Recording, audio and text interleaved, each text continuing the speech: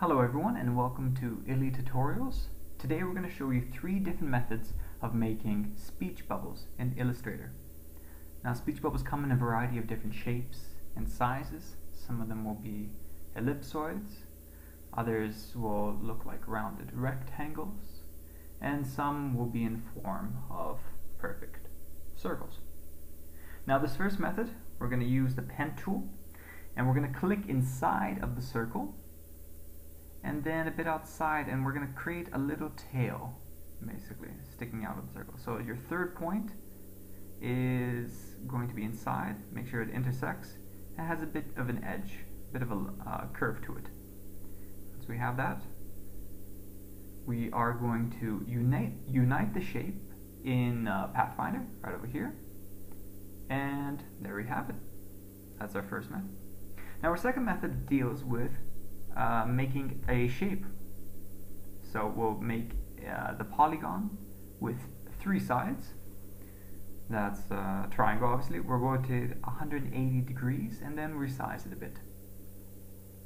Once we find it to the right position, you can adjust it. Of course, it can be the left on the right. It can also be centered and aligned. If we align it to itself, the center, there we go. Adjust it, and when we're done with that, again, we unite the figure. Now the third method actually uses a tool over here called pucker. So we just choose from there, and make sure the tool is not too, the brush is not too small, not too large. You want a nice optimum size, and then you just click and you drag and pull and you pucker it. Very simple like that. And again, you can pucker it on that side. And this is it will give you more unique shapes than the other 2 methods in this case. Now if you want to put some text inside your box, what you're going to do is you can select your shape, you copy it, Control C, and then you paste it with Control Shift V, and that pastes an instance above it. Then we're going to go to the scale tool.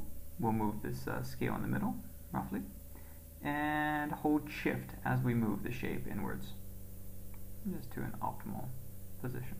There we go. Then we're going to use the text tool right here, and we're going to click inside the shape that we had just made. We'll input our text, and what will happen is the text will follow the shape of the speech bubble itself. There you go. And you can always adjust this. You can make this a bit larger, a bit smaller. But as you can see, it will fit nicely and snugly within your shape. So there you have it. I hope you learned something. Ciao.